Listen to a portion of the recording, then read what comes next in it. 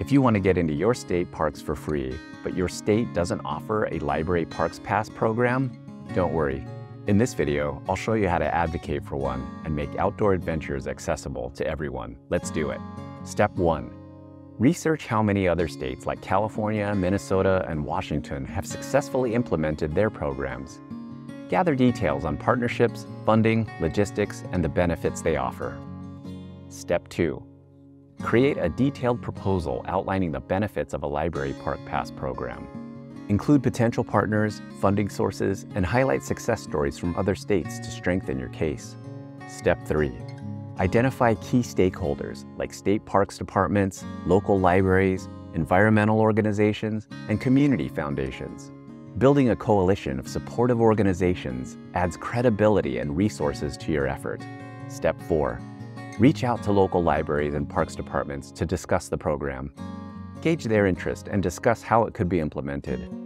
Enthusiastic libraries and parks departments can become champions for the program. Step 5.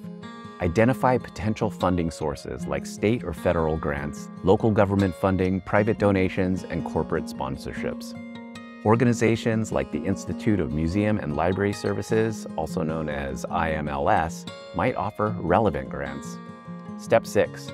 Create a campaign to generate community support.